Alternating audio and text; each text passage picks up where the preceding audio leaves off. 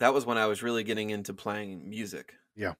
Um, so I think right after you left, I started playing like all the time, Yeah, so, like like show wise. yeah, yeah.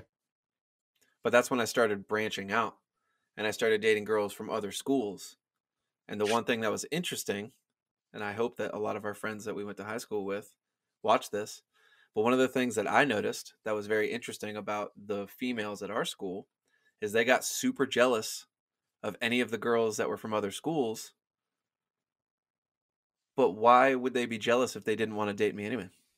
Yeah, so, like but even on the flip side, like, I remember there was one specific girl that started dating somebody from another school in, like, ninth grade, and she was dating, like, a junior at another school. So, like, somebody that's 2 years older than her.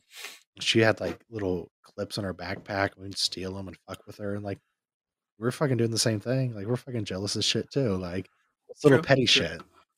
hmm No, but I mean, we just admitted it, so I'm hoping that they watch this in the comments and admit that they were wrong too. Yeah, I mean, it is what it is at this point, but, like, at the same point, No, no, for sure. I'm just saying, like like equals.